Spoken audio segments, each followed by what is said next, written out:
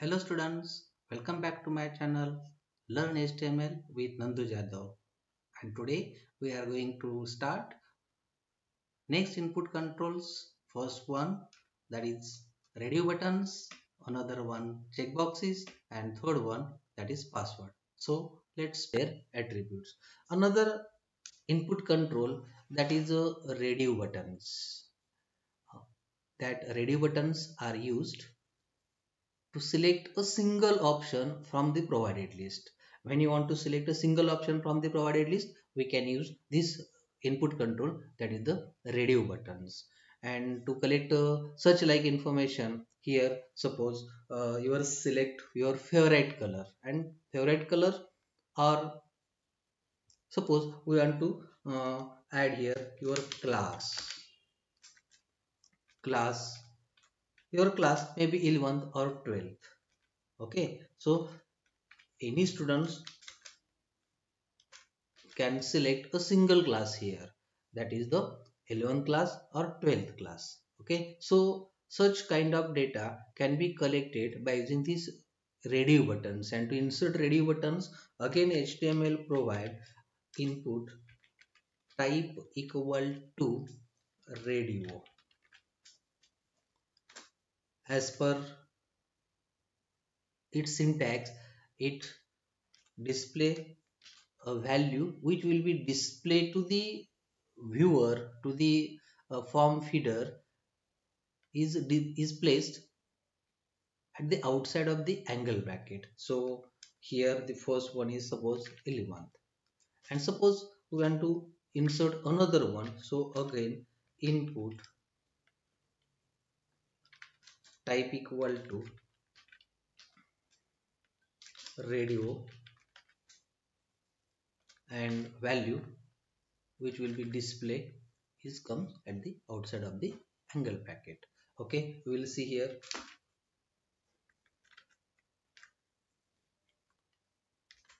See here, class, that is the 11th or 12th. These are the radio button.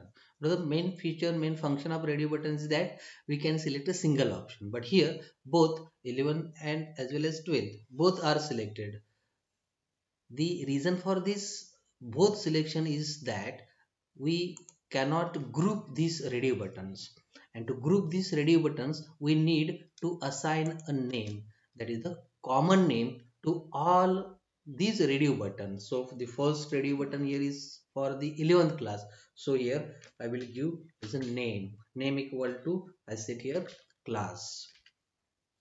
Here also we need to assign a name by using this name attribute, and the name here for 12th also is common, that is the CLS.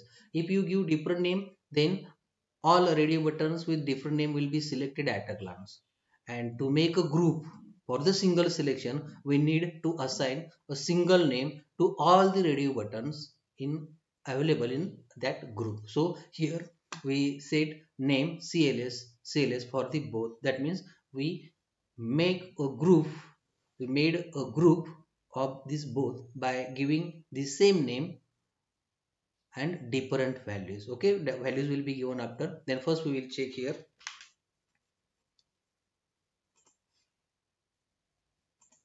See here 11th and 12th. Here only one option is now selected, and this is due to the grouping of the radio buttons. Okay, now we will display this class at the new line. So another p tag. But when this 11th and this 12th will be displayed to the user, but if you submit your form on that position, in this position, then no value will be submitted in a class field, because we no yet assign any value to the first radio button and second radio button. So to assign a value to all radio buttons, we need to use this value attribute, and value is given by using this value attribute. So value for both, that is value equal to 12. Now this value, if we select the first radio button, then the value 11th will be submitted along with the form, and if we select the 12th, then the value 12 will be submitted along with the form submission. So the value is also most important, the name is also must. Okay, so let us see the actual output here, that the 11th and 12th. Clear? The submission is not displayed here because we just designing form, not a submitting this form. So after submitting this form, we will check the. Now the another one, that by using radio button we can select single option. But suppose you want to select a multiple option, multiple list items available in that list, then at that time we need to use uh, check boxes. We need to use check boxes instead of that radio button. So select field here hobbies, and in hobbies we can give multiple hobbies. So many hobbies may be available, and user student any who fill up the form can have a multiple hobbies, so they need to select multiple option. At that time you can use this one. So to insert checkbox, input type equal to checkbox.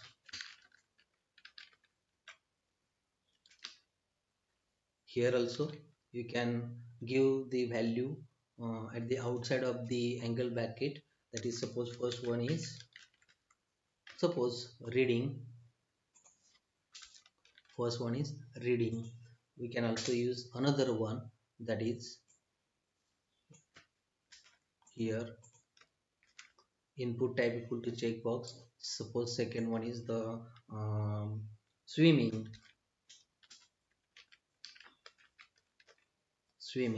Suppose you want to insert multiple, so reading, swimming, dancing, or suppose another one, that is the singing.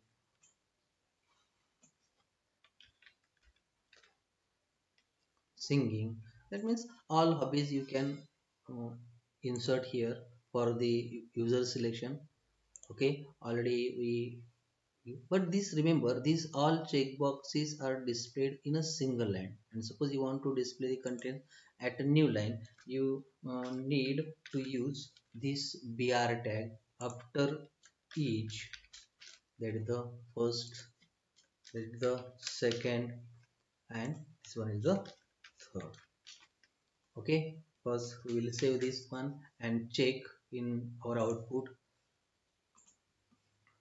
Just refresh. See here hobbies, you can select 11th or 12th, reading, swimming, or dancing, singing. We can select multiple option by using this input control checkbox. Suppose we want to select by default select any value. For example, for the class we are collecting information from the 12th class, suppose. So there is, we can set the default value as a 12. No need to give selection for the students. Okay, we can set the default value 12. Here also, suppose we default we want to set as a reading, then we can also set this reading as a default value. Okay, and to set the default value for the radio buttons as well as for the checkboxes, HTML provide this attribute, that is the checked. Here also reading, suppose first one, second one, suppose dancing is also default one, we want to need to set as a default, then you can here. And here for the 12th we need to set the default value. Here also you can use the check the attribute. Okay, see here, after saving this one, we will check. See here, 12th is the default one, reading and dancing will be set as a default value. When you refresh this page, you see the default value of radio buttons and the checkboxes. So these are the single line text box, multi line text box, radio buttons, and checkboxes. Okay. There is another input control which is like a single line text box, that is password, password field. Okay, this password field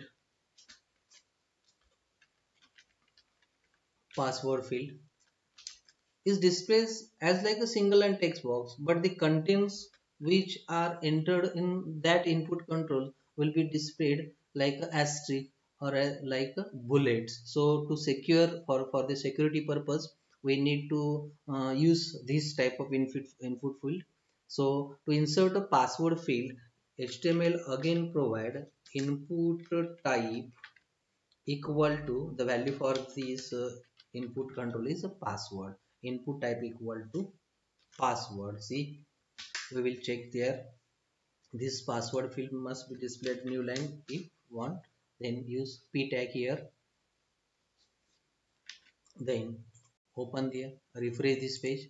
This is the password, and when you use add any contents, it displays as a bullets or as a asterisk. Like single line text box, you can control the width of this text box field, that the password field, by using size, and you can also control the max length. Like single line text box, you can set by using this max length attribute. This one is the password field mainly used for the security. So today we see three input controls of the form, that is radio buttons, checkboxes and password. The remaining input controls we will see in our next video. So keep watching, keep learning and stay with me. Thank you.